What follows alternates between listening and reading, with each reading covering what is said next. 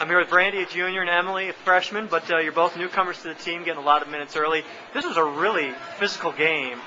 Emily, how do you deal with that? I guess you just have to play through it and, make sure you're not doing the same thing back and just play physical, but make sure you're not being cheap at the same time, I guess. Right, Brandi, how do you deal with it out in the perimeter? You just gotta keep your head, keep cool, don't let it affect your game. Did Mayville do anything different tonight than the first time you played? I don't think so. Yeah. I don't know, they did a little different defensive. Yeah, they mixed it up a little bit on defense, but they're still the tough physical team that we played last time. So. Is that right? I noticed Coach was getting encouraging you early to throw that skip pass, that they were dropping a person in the key. Why weren't you doing that early on? We're not used to it. We haven't really practiced the skip pass too much, so.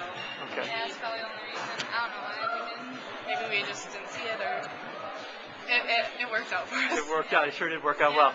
Well, 3-1 going into your first conference games this weekend, so it's a great start for both of you, and you've both been very instrumental in that. Congratulations. Nice game. Thank you. All right.